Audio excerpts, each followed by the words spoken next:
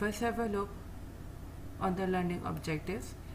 At the end of the lecture, students would be able to define Parkinson's disease, explain pathophysiology, causes and clinical features of Parkinson's disease, discuss goal for the treatment of Parkinson's disease, classify anti-Parkinson drugs, describe mechanism of action, pharmacokinetics, clinical uses, adverse drug effects, and contraindications of anti-Parkinson drugs, and describe maintenance therapy for Parkinson's disease.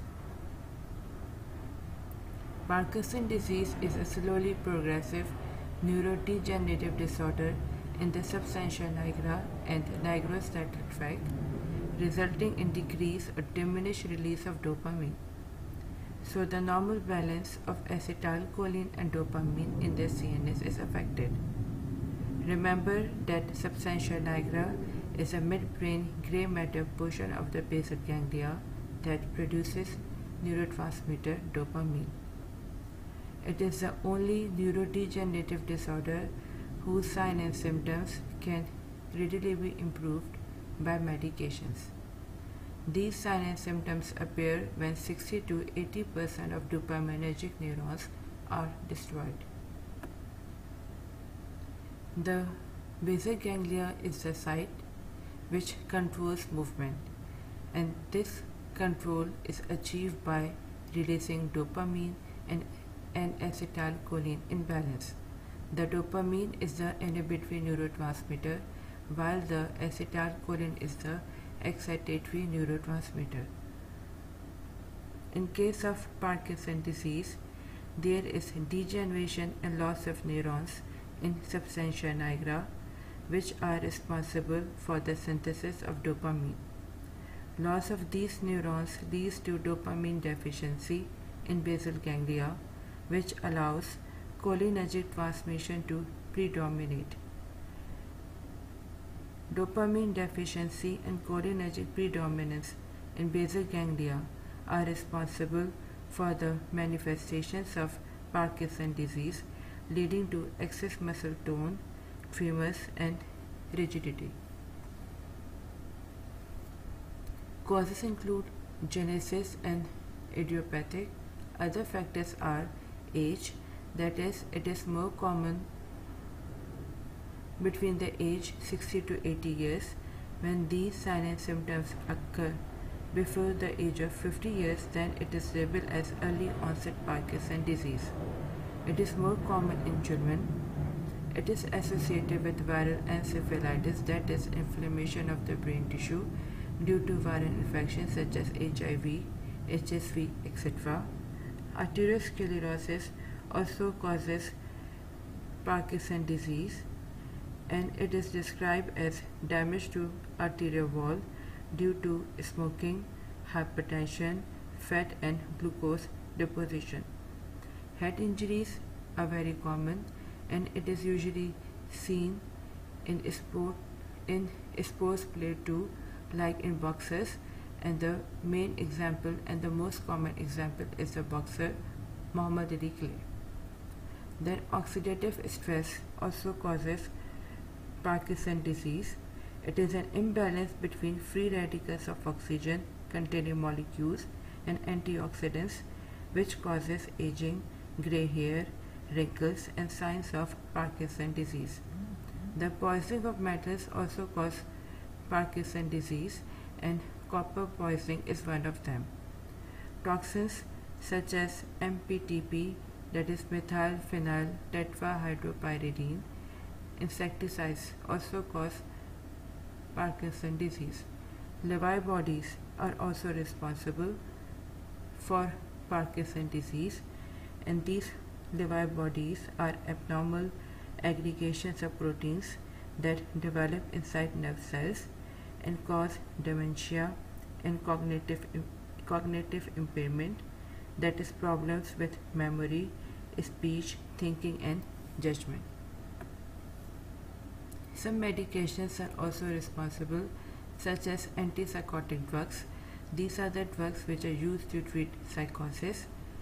These drugs act by by inhibiting dopamine and include haloperidol, clozapine, etc. Antiemetics are another group of drug which diminishes the activity of dopamine, and thus in this way these drugs control nausea and vomiting.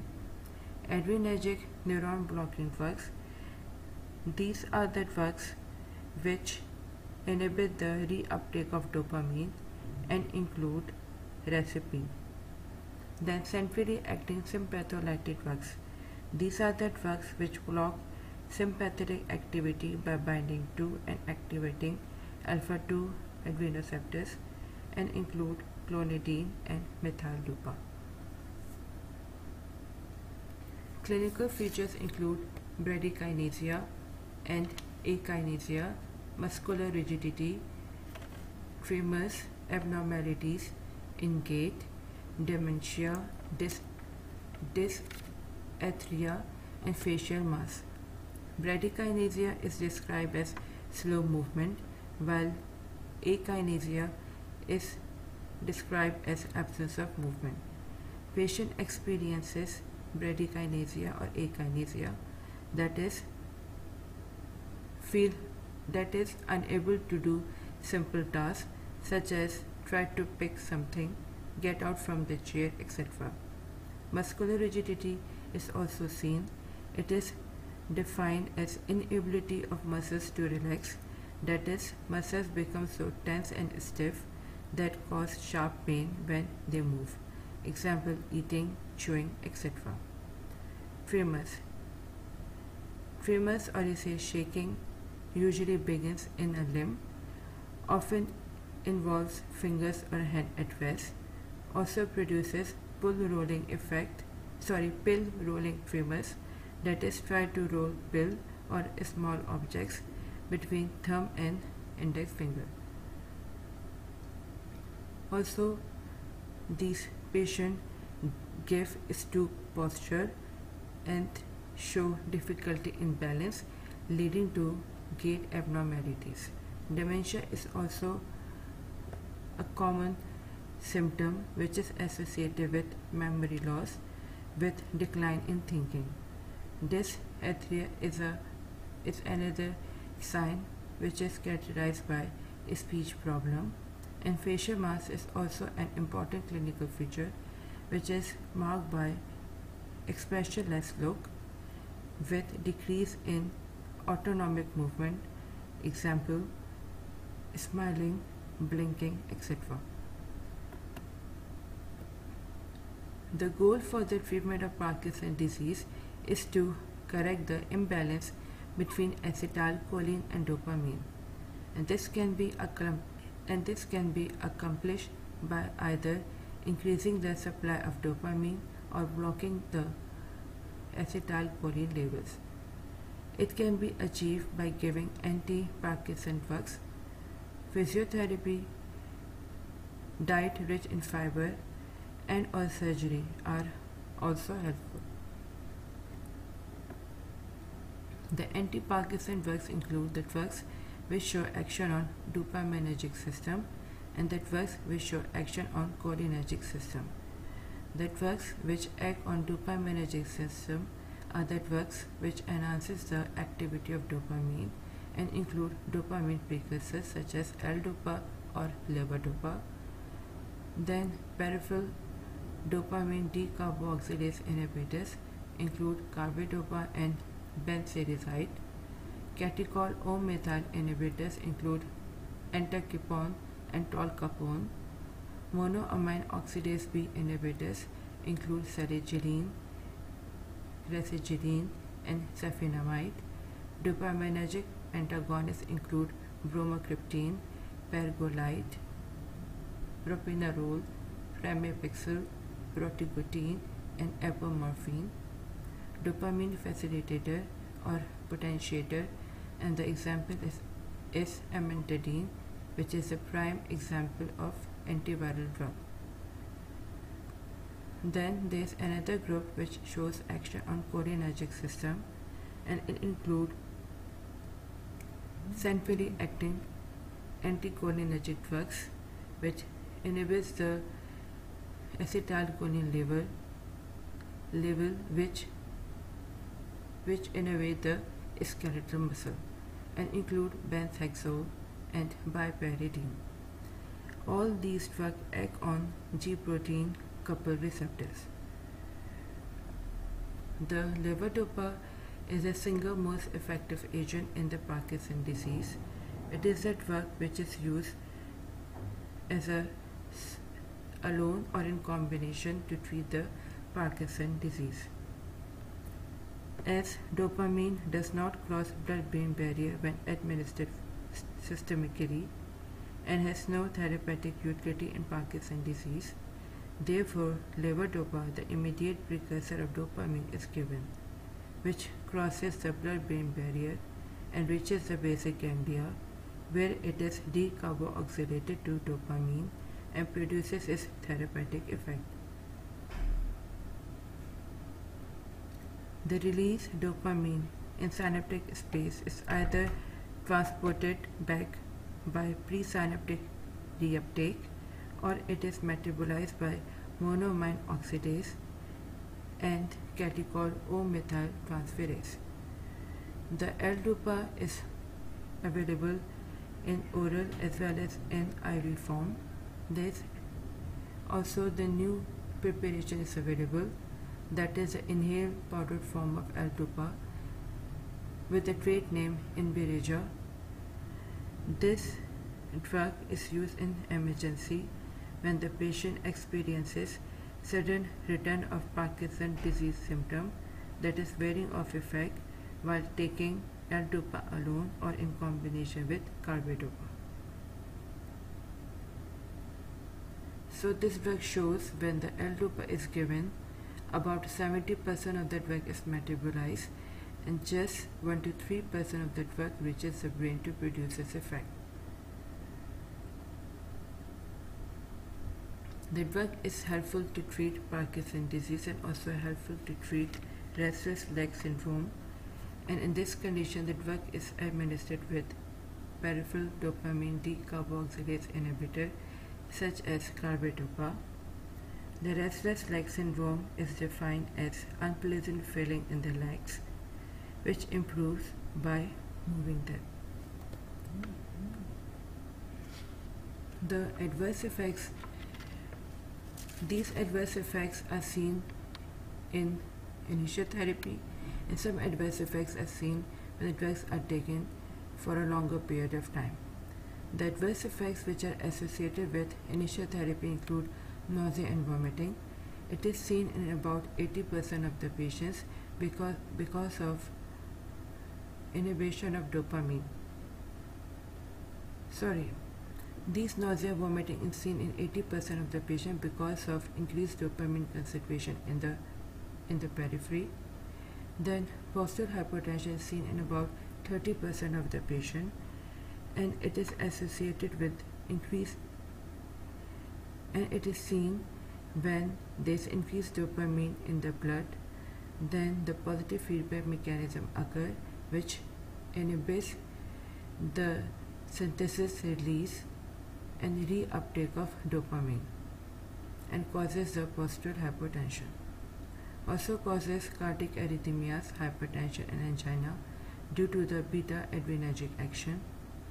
Also causes GI bleeding, alopecia, confusion and insomnia. There are some adverse effects which are seen after prolonged therapy and include denervation, supersensitivity and fluctuation in motor performance.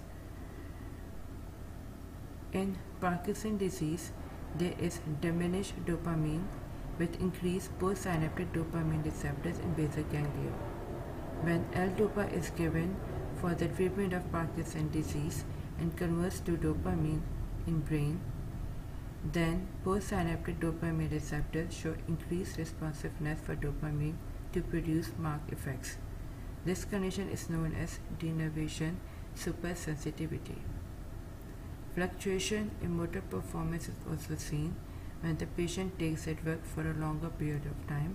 Initially, the patient experiences bradykinesia and rigidity, Afterwards, the patient experiences dyskinesia, which is defined as excessive, abnormal, involuntary movement characterized by waving of arms, sticking out the tongue, etc. And later on, experiences wearing off phenomena. That is, this phenomena is seen after a few years of usage of L-Dopa. During wearing off, the symptoms of Parkinson's disease start to return or worsen before the next dose of L-Dopa is due and improve when the next dose is given. The levodopa show multiple drug interactions.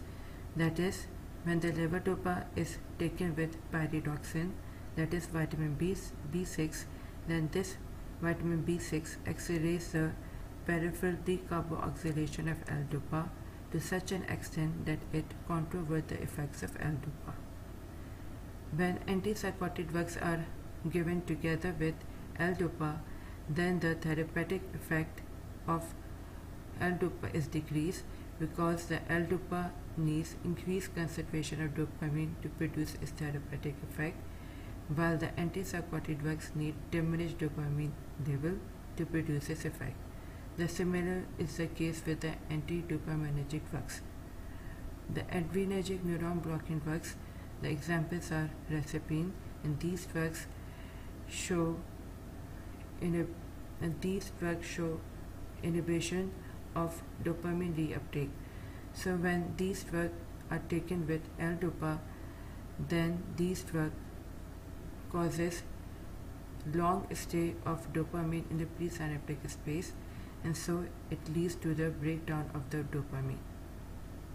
Then anticholinergic drugs are also show interaction, but this interaction is synergistic in nature and improve muscular activity.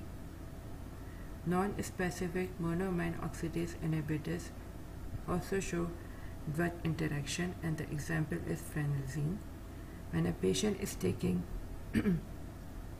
non-specific monoamine oxidase inhibitors along with food having increased tyramine such as cheese, coffee, chocolate, then that patient experiences hypertensive crisis, that is raised blood pressure more than 180 by 120 millimeter mercury. It occurs as tyramine causes increased release of dopamine and norepinephrine from presynaptic vesicles that are not metabolized by non-specific monoamine oxidase inhibitors, leading to increased amount of monoamine, that is epinephrine and norepinephrine dopamine in blood and cause hypertension. The peripheral dopamine decarboxylase inhibitors are the very important drug which are used in combination with L-Dopa, and the examples are carbidopa and benserizide. When L-Dopa is available in combination with carbidopa, then it is available in the market with the trade name Cynamid, while the combination of benserizide with L-Dopa is available with the trade name Medopur. These drugs do not penetrate the blood-brain barrier and reduce the peripheral metabolism of L-Dopa, and so there is no conversion of L-Dopa into dopamine. So in this way, the systemic adverse effects which are seen with L-Dopa is diminished. Also, when the carbidopa is used with L-Dopa, the daily requirement of L-Dopa is reduced by 30 to 75%. The benefits of combination is that the benefit of combination is that the combination decreases the need of levodopa, also reduce the systemic adverse effects which include cardiac arrhythmia, nausea and vomiting, etc. And also decreases the effect which is associated with pyridoxine intake. That is, when pyridoxine is taken in combination with carbidopa, then the decarboxylation of L-dopa is decreased, and also the wearing off effect is also reduced. So when combination is given, the drug metabolism of L-dopa is reduced, and so large amount of L-dopa reaches the brain to produce its therapeutic effect. There is another combination which is catechol O-methyl transferase inhibitors, and this combination is useful to inhibit the metabolism of L-dopa and thus inhibit the formation of 3-O-methyl dopamine. This combination includes entacapone and tolcapone. Entacapone is the drug which inhibits the metabolism of L-dopa in the periphery, while the tolcapone inhibits the metabolism of L-dopa in the periphery as well as in the central nervous system. Both these drugs produce orange discoloration of the urine, like rifampicin, which is the anti-TB drug. There is another drug which is monoamine oxidase B inhibitors. These are the drugs which inhibit the metabolism of dopamine and include salicylic, phencyclidine, and sulfonamide. And these drugs are also used in combination with L-dopa. These drugs reduces the motor fluctuations like bradykinesia, dyskinesia, and wearing off effect.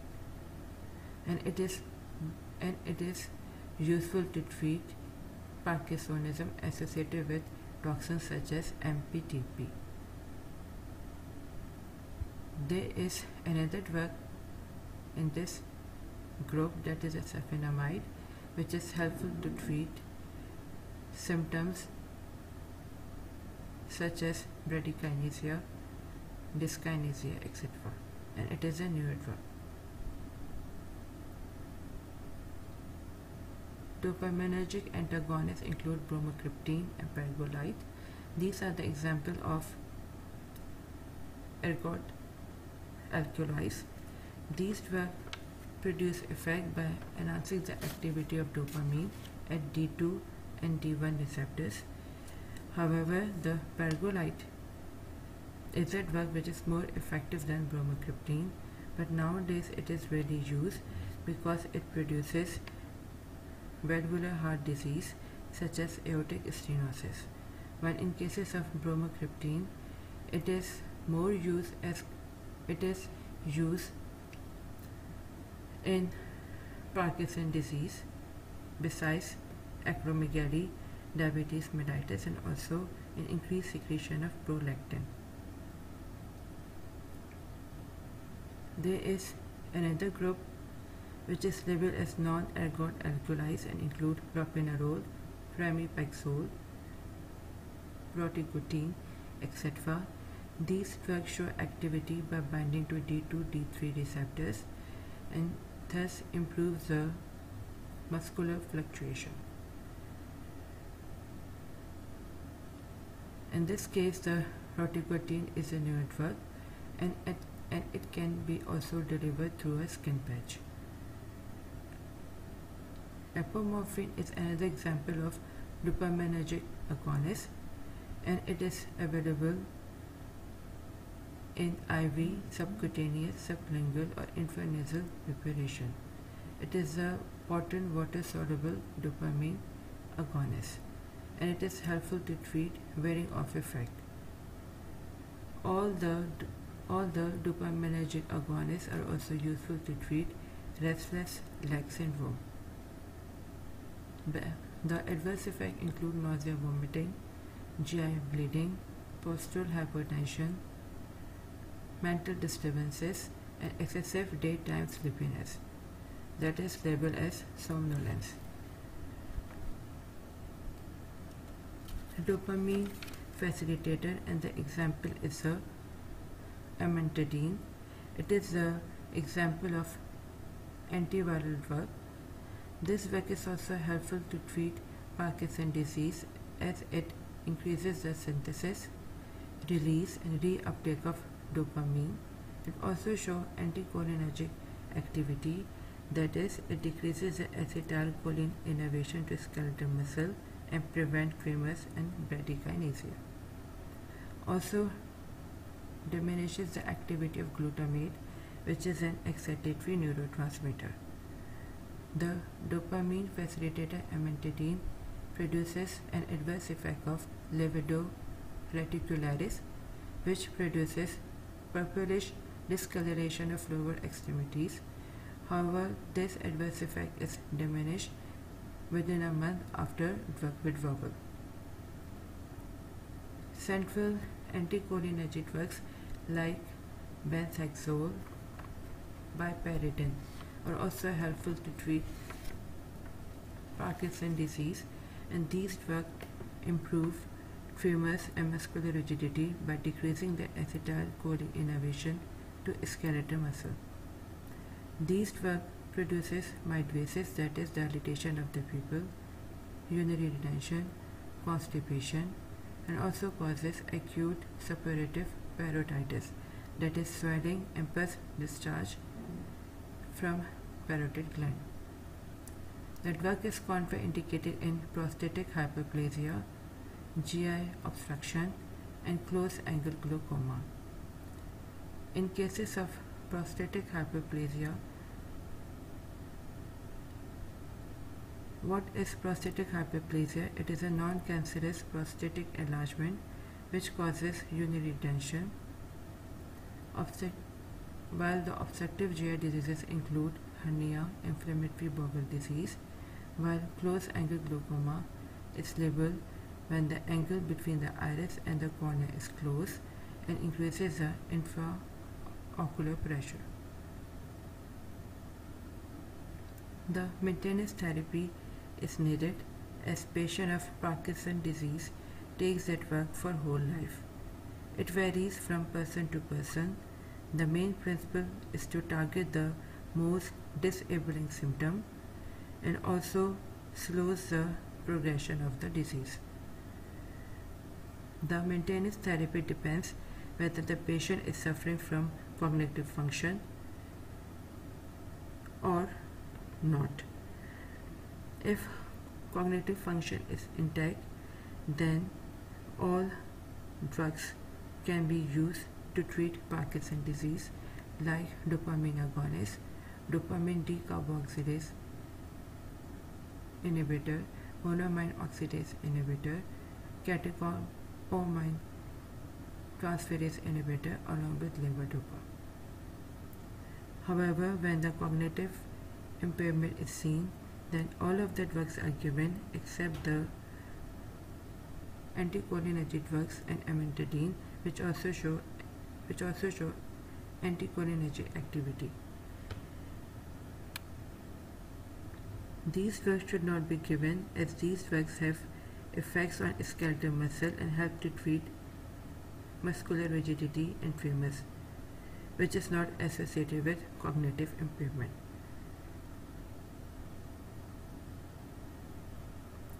So in this lecture, it is discussed that Parkinson's disease is a neurodegenerative disorder due to diminished dopamine and excessive acetylcholine in CNS. To treat imbalance, supportive therapy, example physiotherapy, improved diet, that is the diet rich in fiber, is needed, along with anti-Parkinson drugs and surgery. Short-acting levodopa is the main drug.